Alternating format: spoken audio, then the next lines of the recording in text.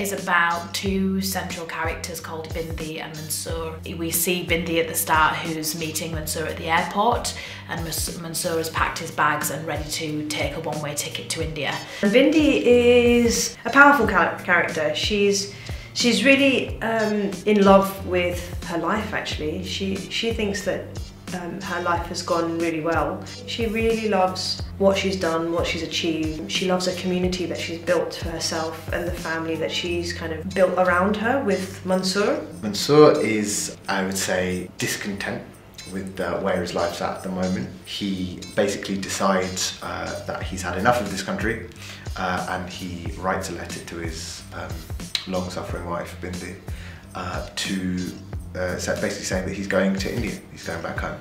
I think this story is important not only for audiences in Oldham but across the UK. This is a really light-hearted comedy that's gonna bring people together. Its main theme is about love and stuff, something that we can all relate to. And I think after the pandemic, I think we all could do with a bit of love and stuff. Theatre is unashamedly live, so you get to be in that moment with those actors, seeing them and watching that visceral experience of watching someone keep shifting and working really hard.